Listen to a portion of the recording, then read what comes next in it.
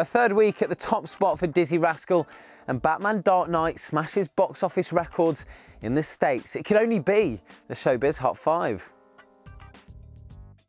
At 5 now, you've got to love Dizzee Rascal for two reasons.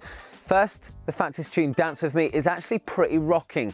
That's a nice combination between electronic pop and a bit of urban flavour. Secondly, for the fact he kept McFly from the #1 spot. Brings a smile to my face. That's Dizzee Rascal's third week at the top slot. Long may it continue. Meanwhile, ABBA saw a load of singles re-enter the top 100 after the film Mamma Mia hit cinemas.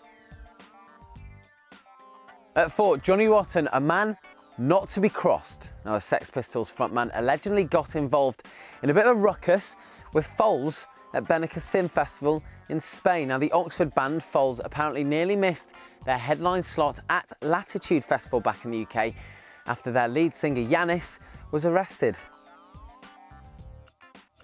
And at 3, Whoa, we're halfway there.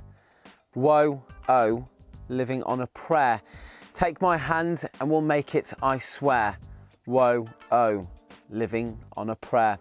Not a chapter from Shakespeare, oh no, but one of the world's other foremost poets, Jon Bon Jovi. Still rocking out that haircut. What a man, I hear you say.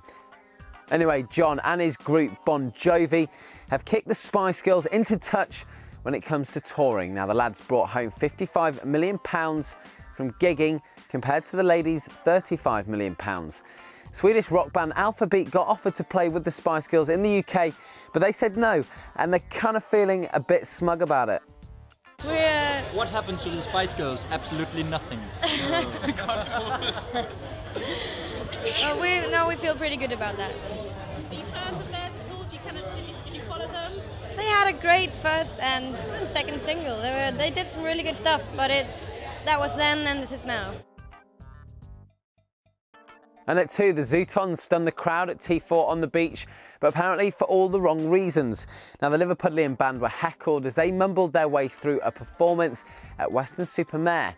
Things went from bad to worse when they started throwing drumsticks into the audience. At 1, described as the year's most anticipated film, Dark Knight has smashed box office records over in the States.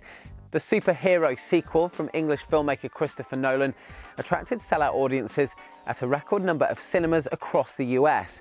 Many hosted round-the-clock screenings from midnight on Thursday to accommodate crowds, some of whom dressed up as characters from the film. Now, Warner Brothers said the £180 million production, which co-stars the late Heath Ledger as the Joker, was set to take £155.3 million in ticket sales, surpassing Sony's Spider-Man 3, which made £151 million in its debut weekend last May.